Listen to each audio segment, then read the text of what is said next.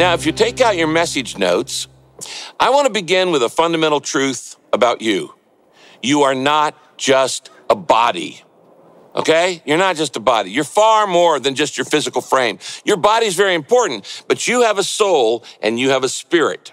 Now, the world only focuses on your body and your mind, but God also cares about the development of your soul and your spirit. And that's why he puts you on earth, to develop your spirit and your soul before you're ready for eternity. I talk about in Purpose-Driven Life that life is a test, and life is a trust, and life is a temporary assignment before eternity. And God has 5 purposes for you here while you're on this planet. Now, the Bible talks about these 5 purposes in details, and I even wrote about them in the Purpose-Driven Life. But attached to those 5 purposes for your life are 5 deep emotional and spiritual needs, your 5 deepest emotional and spiritual needs. Now, next weekend, I'm going to go deeper in explaining these, so don't worry about writing this down. It's just a little sneak preview. But all 5 of these needs that God placed in you can only be met by full participation in God's family. God's family, the church, is the tool that God created to meet your deepest needs. So what are they? Well, your deepest emotional and spiritual needs are, you need spiritual support and stimulation. Number 2, you need spiritual strength and stability. Number 3, you need an empowering sense of awe, which actually comes from connecting with the supernatural and with the sacred in a relationship with God. Number 4, you need self-worth and self-expression. Those go together. And finally, you need to feel significance and satisfaction. Now, these 5 deepest emotional and spiritual needs are connected to God's 5 purposes for your life, but you cannot fulfill them by yourself. You will never satisfy them by yourself. You can try, but you'll fail. Only by being connected to God's family will these needs ever be met in your life. Now, first, just like a brand new baby needs family to care for it, a baby can't care for itself. You need to first embrace and connect with the spiritual family that gives you spiritual support and spiritual stimulation. In other words, you need both comforting, sometimes you need comfort, and you need challenging. Sometimes you need to be challenged to get off your rear end and get moving. And you need these from other people. Now, the Bible calls this connection fellowship and membership in the body of Christ. That's your first and deepest need. You need a family that's going to give you support and stimulation. Number 2, you need to establish a solid worldview, and I'll explain this in the weeks ahead, that gives you a spiritual strength, gives you the spiritual strength and stability that you're going to have in the storms of life. Life is tough. And you have to know how to handle life and how to handle all of the trauma and the tribulations and the trials that come at you. And you got to be spiritually strong for that. Now, how do you grow spiritual strength? Well, the answer is only by being spiritually stretched. You grow strong, just like a muscle can only grow stronger by being stretched. Your spirit and your soul must be stretched in order to be strengthened. That's part of my job. And the Bible calls meeting this need in your life, the need for spiritual strength, discipleship. Number 3, you need to experience the sacred and the supernatural power of God in your life. And what that does is it gives you a sense of awe. You need a sense of awe in your life. If you don't have any awe in your life, you're bland, you're boring, and you're probably not very happy in your life. Now, what is awe? A sense of awe. Awe is a mixture of emotions. It combines reverence and wonderment for something greater than yourself. Have you noticed that human beings are naturally attracted and drawn to awe-inspiring sights? We go see them on vacation. We're naturally attracted, drawn to awe-inspiring sights and awe-inspiring sounds and awe-inspiring experiences and awe-inspiring feelings. We love the feeling of awe. We love being awed. Why? Because we instinctively know that there's something or someone out there that's greater than we are, and that is no accident. Have you ever thought about it? Why is it that every single culture in the world worships? Every single culture worships because you're wired for worship as a human being. You can't help it. The fact is, you're wired for worship, and if you don't worship God, You're going to worship something. You might even worship yourself or your boat or your career or a celebrity. But you're going to worship something because we're wired for worship. Now, it's a paradox. I want you to listen to this. That without awe, which is worship in your life, without awe in your life becomes awful. That's a paradox. Without awe in your life becomes awful. But on the other hand, with awe in your life, if you regularly experience moments of awe in your life becomes awesome. Awesome. And awe comes from the sacred. That's called worship. The fourth need that you have in your life, a fourth deep need, is express your spiritual gifts in service. And that's what gives you self-worth. You need to feel good about yourself. You need self-worth and you need self-expression. Now, notice, I haven't said a word about success because status and salary and success do not give you self-worth. But self-expression of being what God made you to be does. Let me say it another way. You need a place to shine. You need a place to sparkle. You need a place of self-expression that is essential to your spiritual and emotional health. And when people don't have a place to shine or sparkle and to express the shape, the God-given spiritual gift, heart, ability, personality, experiences that God gave them, then you get bored with life. Starting out, you need a safe place to discover and to develop your spiritual gifts and your shape. Now, I want you to listen. You can develop your natural talents anywhere. You can develop them on a football field if you're talented in that area. You can develop them at work. You can develop the natural talents, which, by the way, God gave you those too, anywhere. But you can only discover the spiritual gifts that God has put inside you and given you. The only place you can discover that is in a church family, because that's where God gives them. The spiritual gifts are given out through his family, and that's where he expects you to use them. And if you never discover your spiritual gifts, the ones you say, I don't even know that I've got gifts. Oh, yeah, you do. The Bible talks about them a lot. But if you never discover them, it's a huge loss, not only here on earth, but in the rewards that you're going to miss in eternity. You know, it's another paradox of life that I said that without awe, your life is awful, but with awe, your life becomes awesome. It's also true that in your life, that self-respect and self-worth, listen, come through selflessness. Self-respect and self-worth actually come through selflessness, not by focusing on yourself. It doesn't come by focusing on yourself, but self-worth comes by focusing actually on serving others. God wired the universe in that only as you give your life away does your life have success of self-worth and self-awareness. Finally, the fifth need that you have in your life is that you need to know your God-given mission. And that gives you significance and satisfaction. You're not put on this planet by accident. Now, the way that this series is going to work, because we're going to cover all 5 of those deep needs in your life in the next 5 weeks.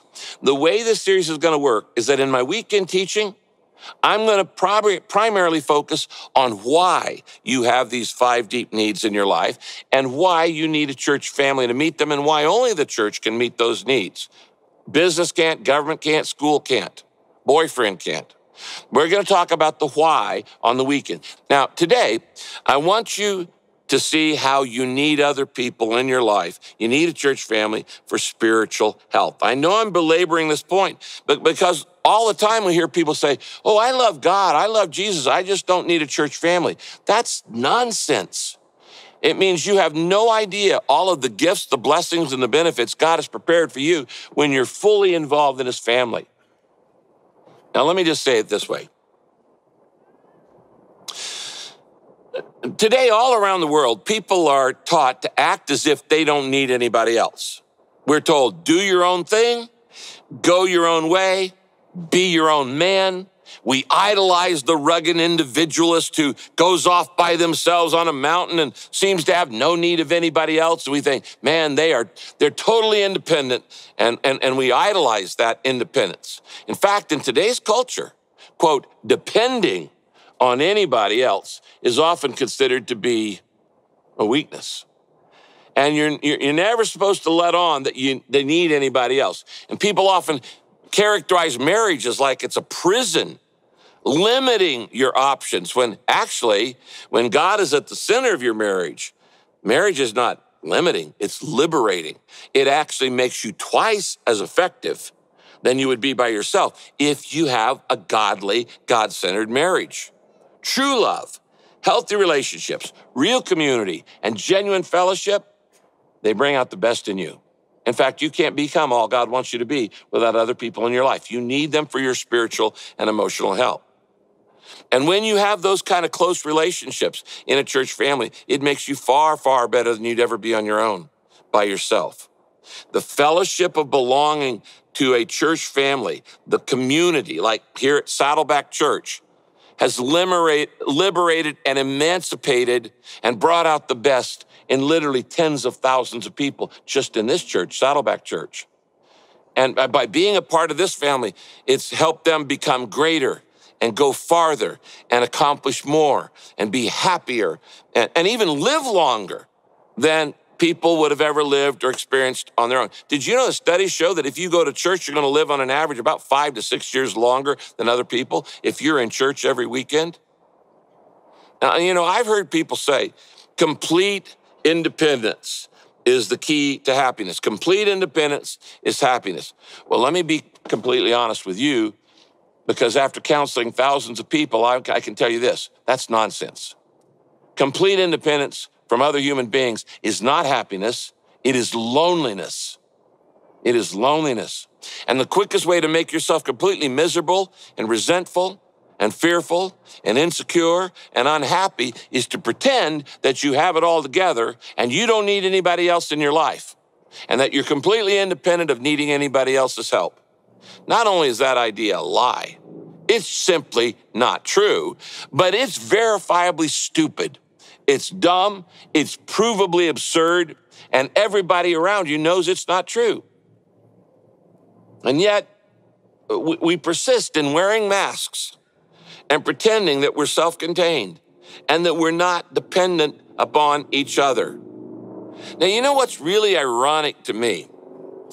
I'm an observer of human behavior as a pastor. I had to fly to Washington, D.C. and back, and we were in a couple airports. I just watch people. And what's ironic to me is to watch how we desperately want and need the attention of others and the approval of others and the affirmation of others and even the affection of others. We desperately want these things. We just don't want to admit how badly we need it. And that's why everybody wears emotional masks instead of being authentic with their true needs. What we've been taught is that happiness comes from independence, but the truth is real happiness comes from interdependence. God wired us that way, and he wants us to be a part of his family. In Genesis 2:18, the very first thing God said to man was this: it is not good for man to be alone. Now, whether you ever get married or not is irrelevant to that verse. It is not good for you to be alone. God says you need a spiritual family. And in another very important Bible verse, God says in Romans 12, verse 5, since we're all one body in Christ, we're all in the family of God, we're all in the body of Christ, we're all a part of his flock. Notice this, we belong to each other. Circle that word belong. We belong to each other, and each of us needs all the others. In a church family, you don't just belong to Jesus, you belong to each other. You're my brother, you're my sister, I'm your brother, I'm your sister. And the Bible says we need each other. Now you may not feel this.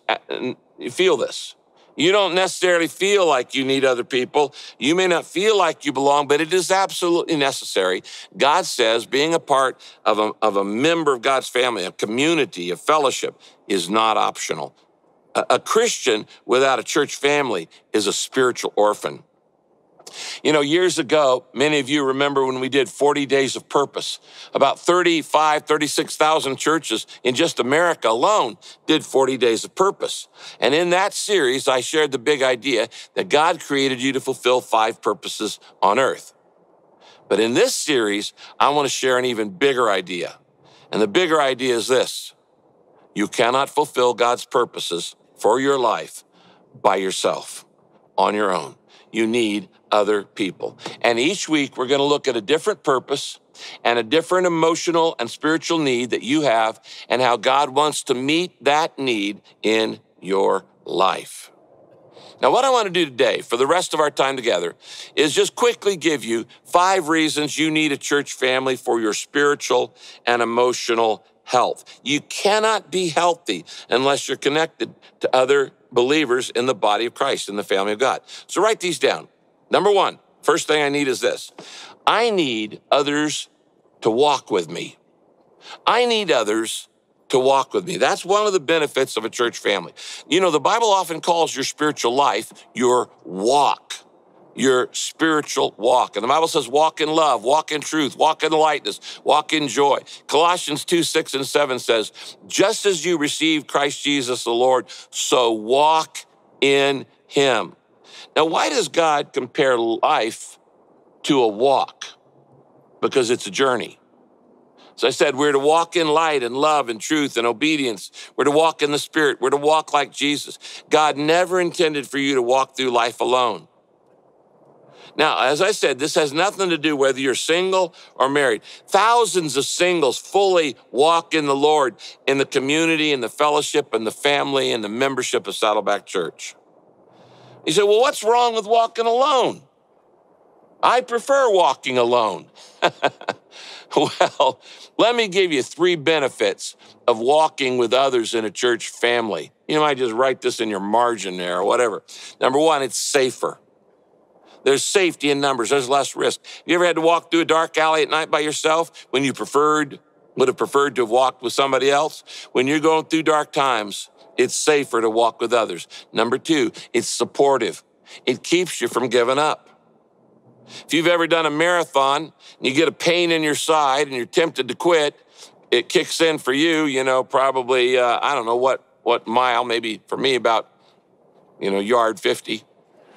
But when you run with other people, it keeps you going. It gives you support. There's an old African proverb that says, if you want to run fast, run alone. But if you want to run far, run with other people. When you run together, you can go so much farther. That's why geese fly in V formation, so they don't get tired. The updraft carries the others along, and they change out who's at the front of the V. So it's safer, it's more supported, it's smarter. You actually learn more by walking with others through life. Proverbs 28:26 says this, only fools trust what they alone think. If you're walking alone, you might be walking in the wrong direction. The Bible says in the multitude of counselors, there is safety. One of the things you learn when you're walking with other people is you learn how to get along. You learn how to love. And one of the great goals of life is learning how to love, because God is love. Well, when you walk with others, it teaches you a very important skill. It's called compromise.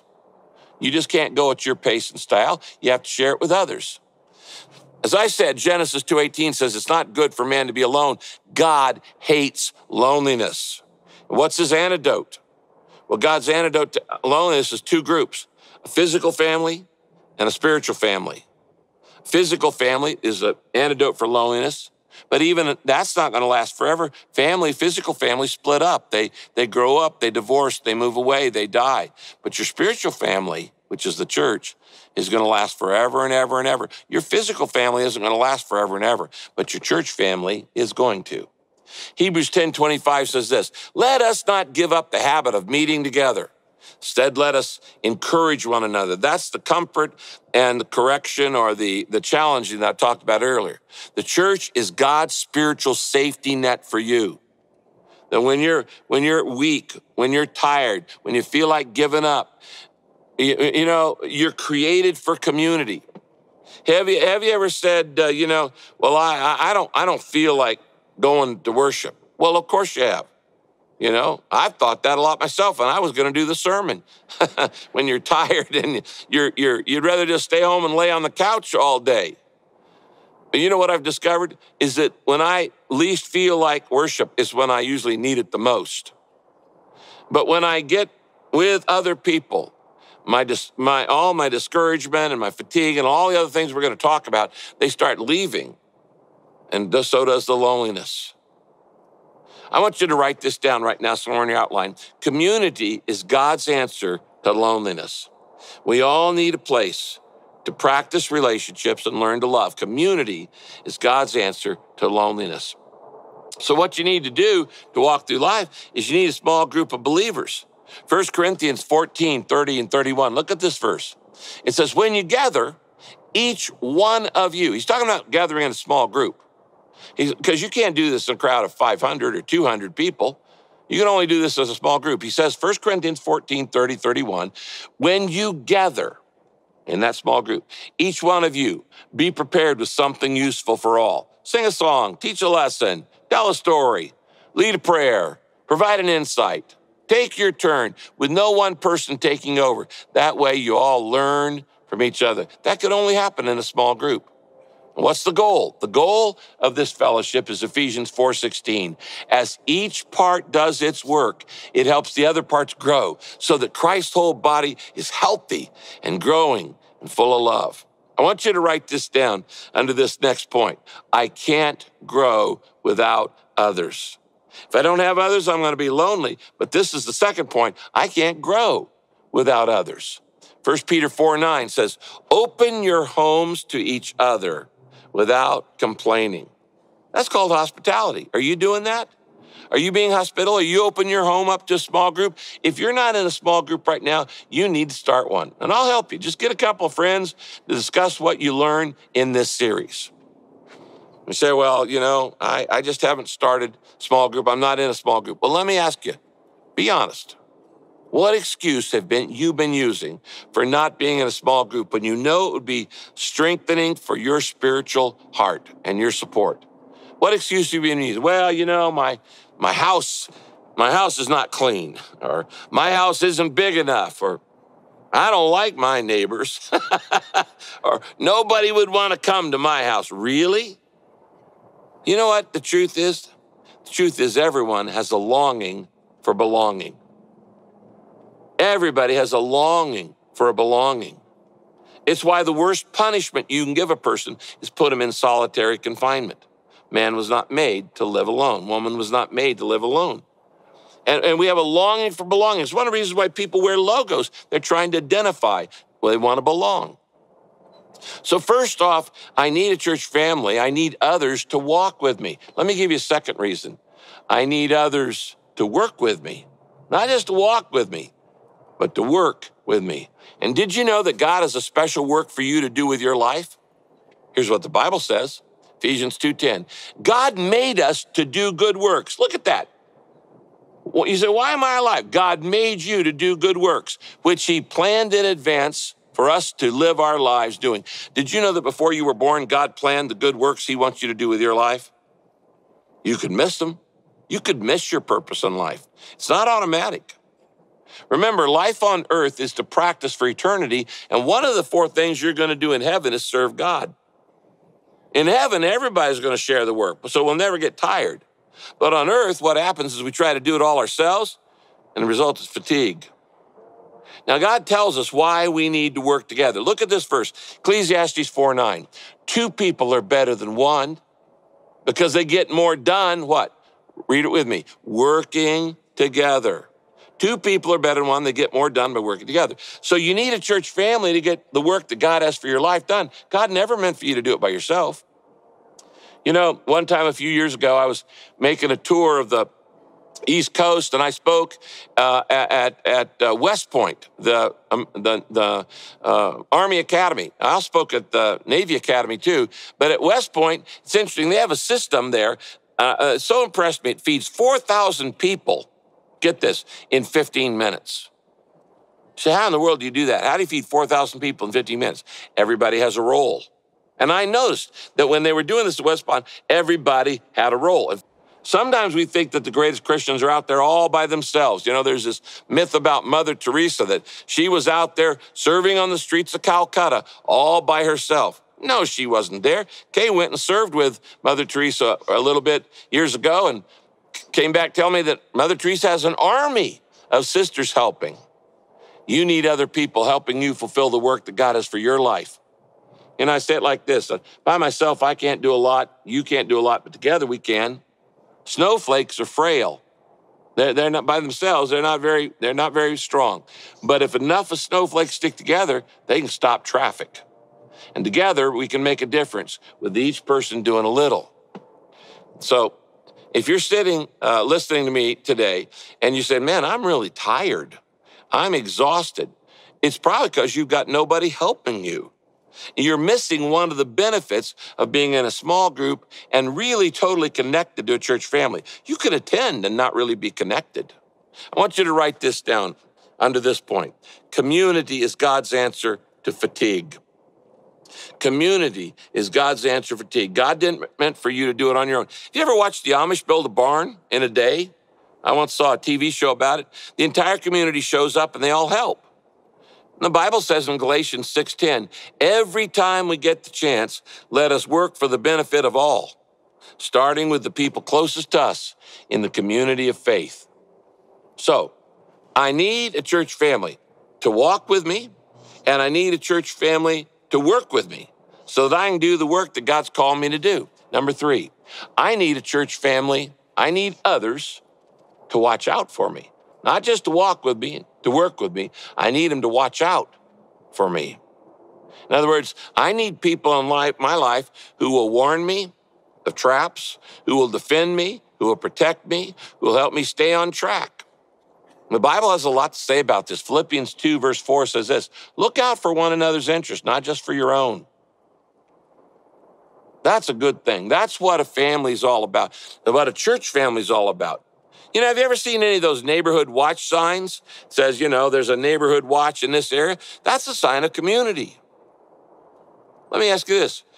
Have you ever left on vacation and before you left, you asked a neighbor to watch your stuff while you were gone? Probably.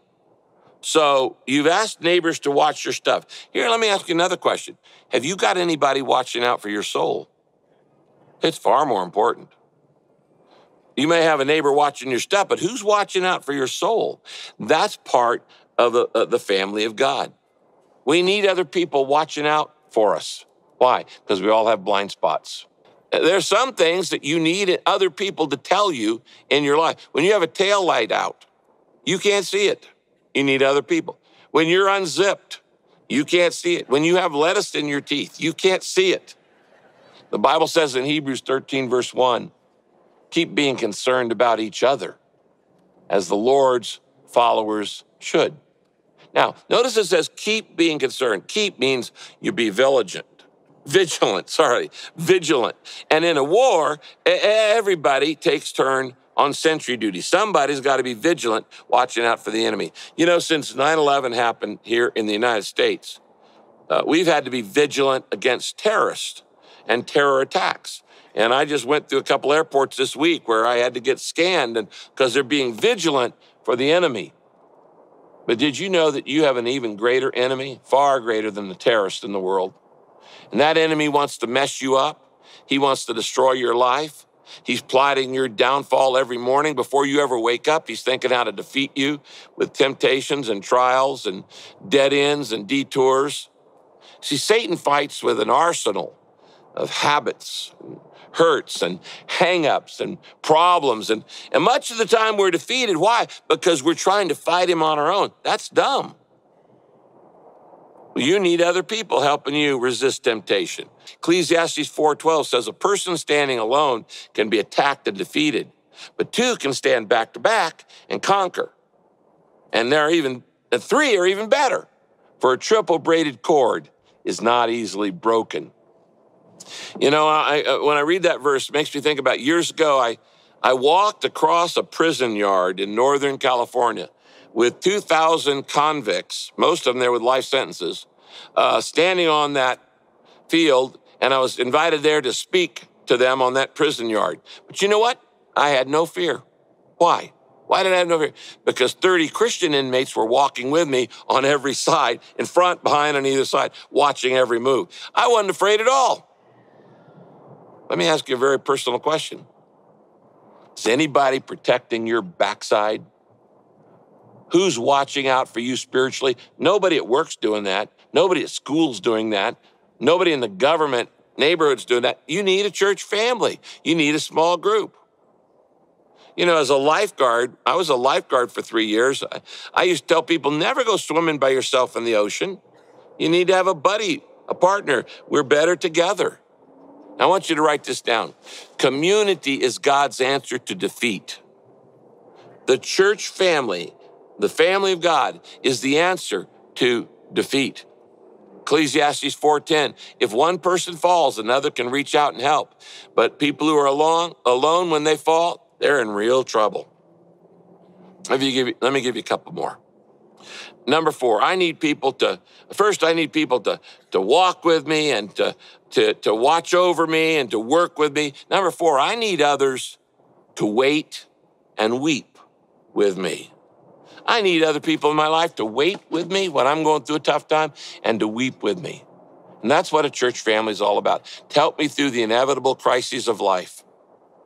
You say, well, what are you talking about? Well, let me just give you a list of some situations that nobody should ever have to face alone. In other words, nobody should ever have to face waiting in a hospital alone during a risky surgery. Nobody should ever have to wait alone for a lab report or a pregnancy problem. Nobody should have to wait alone for news from a battlefield, from a son or a daughter or a father or mother. Nobody should have to wait alone for a coroner while they're identifying a body. Nobody should have to wait alone standing in front of a fresh grave, or the first night after your husband or your wife dies, or the first night after your husband or wife walks out. And I could go on and on. The fact, these things like this will happen in your life eventually. And it's foolish not to have your support network, your safety net in place now. Because at some point, you will have a life-shaking crisis. None of us knows what it is or how it's going to hit us, but the time to prepare is now. And what is God's safety net? It's a group of believers who are committed to you, and you are committed to them. Who's committed to you right now? Could you rattle off a name of people who'd be there in an instant? Let me ask you it another way. Who could count on you that if they had a crisis in their life, you would be there in an instant for them? 1 Peter 3:8, the first part of the verse says this: you should be like one big family, full of sympathy toward each other. You know, I've told you many times about how my personal small group has helped me through very difficult times and how we've faced all kinds of trauma together. 1 Corinthians 12:26 is God's plan for a church family, and it says it like this: if one member suffers, all suffer together. One of our members get cancer, we all ought to care about that. Pray for him, support him. You know, I remember a while back reading a newspaper article about a guy who laid dead in his bed for 2 years in his home, and nobody noticed. Friends, that is tragic. Imagine the despair. No one should ever die alone. I want you to write this down. Community is God's answer to despair. It's God's answer to despair. Romans 12, verse 15. Be happy with those who are happy and weep with those who weep. That means I need people who wait with me when I'm scared to death, and who will watch with me, and they'll pray for me, and they'll weep with me. You know, the truth is we often don't know how to handle tears. And sometimes you'll be in a small group and somebody starts crying and everybody feels a little awkward. Why are you feeling awkward? Let me give you a little tip. When you're in a small group and somebody tears up, tears are always a sign that it's time to stop and pray. And probably just go over and give them a hug or put a hand on their hand and squeeze their hand. You don't have to fix people's problems, but you do have to be there. You have to have the ministry of presence. Sometimes you just need to sit in silence with them and weep with them. The Bible says, weep with those who weep. 1 Thessalonians 5:11 says, you got to be flexible. It says this: encourage each other and strengthen one another.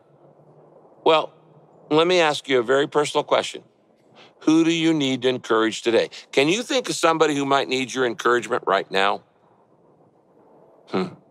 Finally, let me give you one more reason why you need the support of a Christian spiritual church family in order for spiritual health. I need him to walk with me. I need him to work with me. I need him to watch and wait with me. Okay, I need him to just be with me in all the things of life. But the number 5, I need others to witness with me. Did you know that God says, I expect you to tell other people about what I've done for you? Did you know that God expects you to fulfill a mission in the world and share your life message, the story of your life with others? Well, God doesn't expect you to do it by yourself. He says, I need other people to witness with me. And there's great power in group witness. It's very impressive. When people come to Saddleback Church, any of our campuses, and they walk in and they see people worshiping together, that's a witness. But you know what the greatest witness of your life is to unbelievers? Loving each other. Loving each other. The Bible says, see how they love one another. The Bible says that is the essence of our highest witness. What impresses a community the most is our love for each other. John 13:35, Jesus said it this way: your love for one another will prove to the world that you are my disciples. If you don't love other members of a church, where are you proving to the world that you're his disciple? This is our goal. This is our goal for this entire series, that your love for each other will prove to the world that you're my disciples. That is our goal.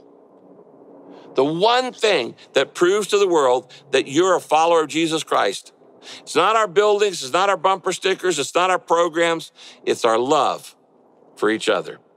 2 Timothy 1:7 says this: the Holy Spirit doesn't want you to be afraid of people, but he wants you to be wise and strong and to love them and enjoy being with them.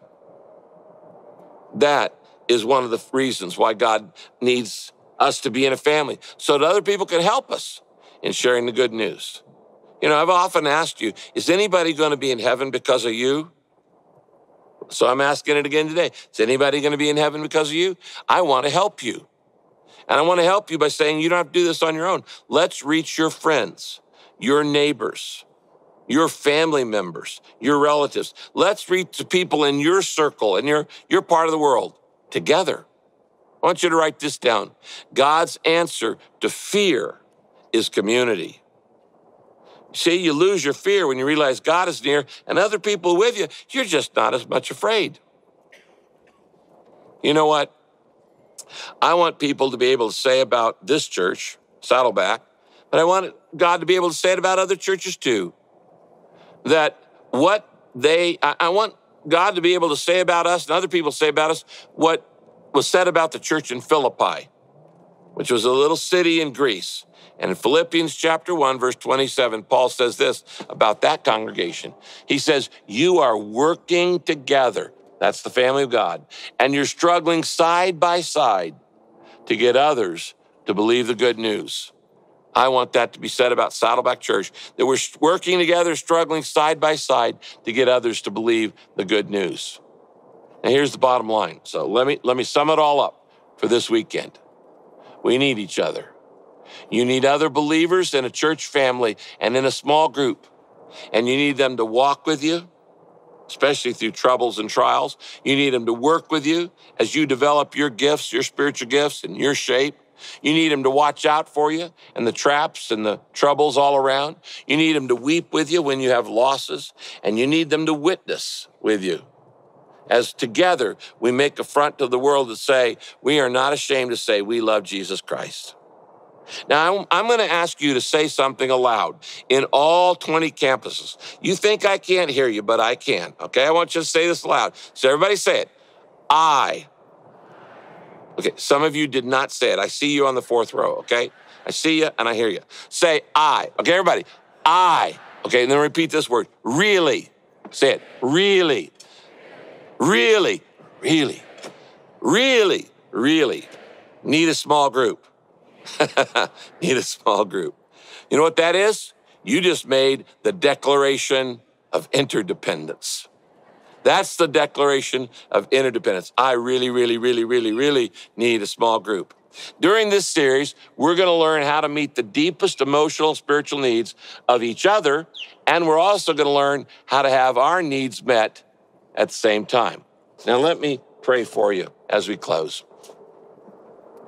Father, it is time for the church to really be the church.